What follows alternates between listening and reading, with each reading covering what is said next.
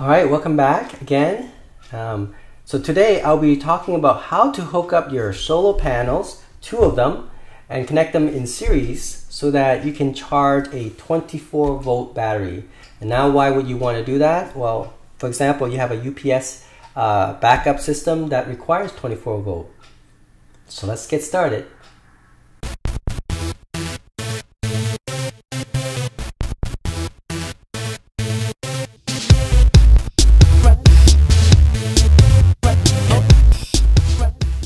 Okay, so how do you do it? Okay, first of all, you need a solar panel that's 12 volt, 12 volt. Now, if you have a solar panel that's 24 volt, then you don't have to worry about that. But majority of the solar panel is 12 volt, so this is why you would need to do it. So, first step is you take the solar panel, first one, with a plug, right? And connect the alligator clip like this. There we go. Okay, and then you do that for the other one as well. Okay. So this is, by the way, this is a 40 watt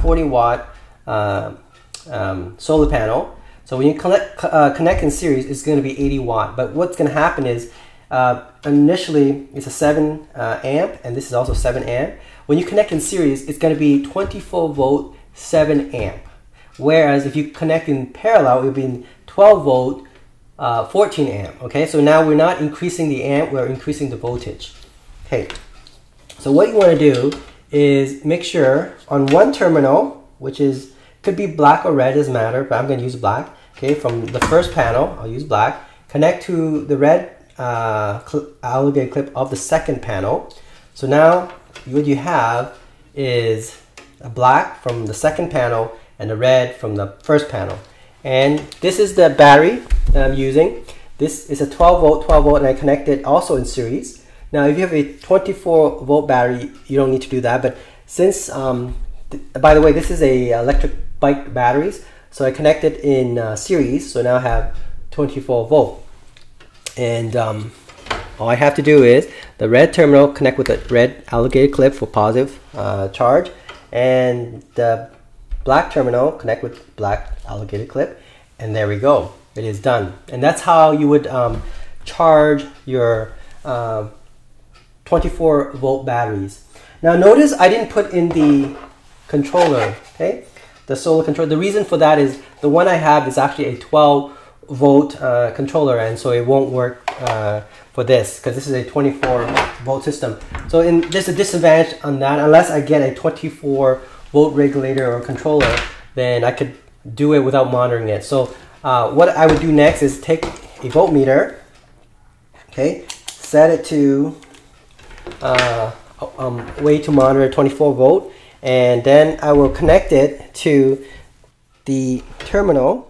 Okay, let's see here, the red, oops, one on the red and one on the black. Okay, so there we go, and then you can see it's a 24.25. Okay, so that's how you do it, and then you have to keep track, right? Make sure it doesn't exceed, I believe, shouldn't exceed more than 28.4 volt on these 24 volt battery. Okay, so around 28 to 28.4 ish, you should, I think, stop charging. Okay, so this requires you actually to monitor it, and how you do that, you make sure you can predict. Let's say you don't want to monitor every minute of it, right? So maybe every half an hour you check the voltage. Okay, this is not a good way. Of course, you're going to waste a bit of your time. So this is why, if you have the money, you want to buy a 24 volt controller, regulator, so you don't have to be monitoring the voltmeter. All right.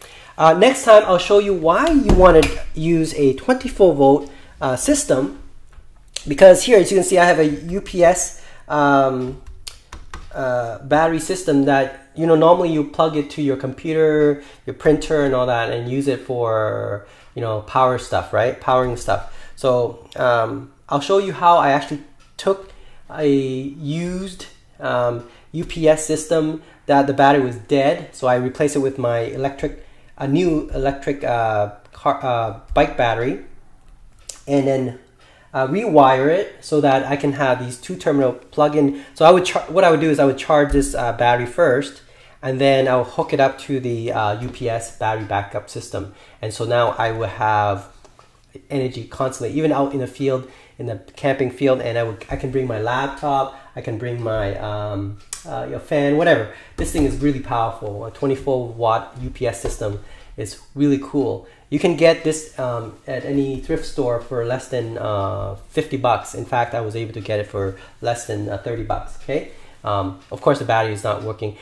The battery, I tested out, it was only 9 volt, but don't throw it away. I'm going to show you even how to use that 9 volt battery, even though it lost 3 volt of that battery. How you can still use it to charge your 5 volt battery system. Okay, like any electric system that, like for example, your cell phone only uses 5 volt. So how to charge that? All right, that'll be next time. Thanks for watching. EducateTube.com.